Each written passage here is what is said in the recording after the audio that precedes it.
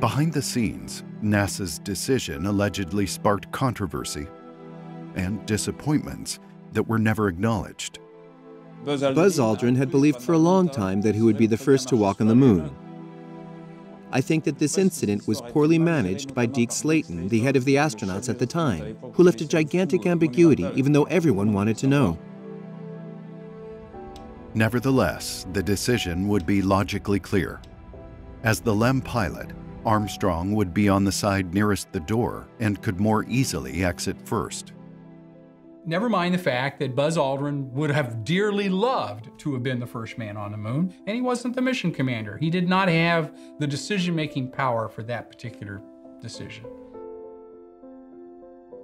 At 9:56 p.m. Houston time, after long minutes attempting to pass through the vessel's hatchway, Neil Armstrong set foot on the ladder between him and the moon's surface. The whole world stopped breathing. That moment would become one of the most significant moments in modern history. On black and white televisions, the image transmitted by the LEM camera was mediocre, but it was enough to unite the entire world. The original pictures are really hard to tell what's going on. If you can see Neil's foot coming down in that picture, you're a better man than I am. Armstrong let himself drop to the ground and pronounced the words that would become etched in the stones of history. It's one small step for man, one giant leap for mankind. Were these words premeditated or simply improvised?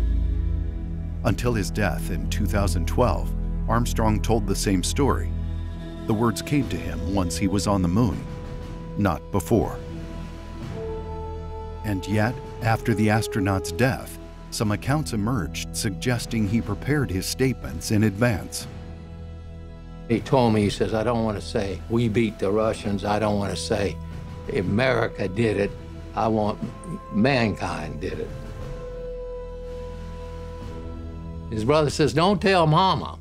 Let her be surprised. Very, very fine-grained as you get close to it. From that first step, all the words and all the actions were transmitted live. Neil Armstrong began to methodically photograph the moon. After 19 minutes, Buzz Aldrin finally exited the spacecraft.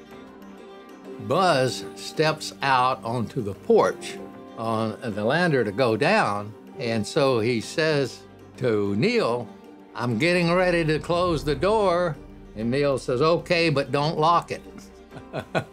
If they'd have locked themselves outside, then you'd have had a problem, you know. Yeah.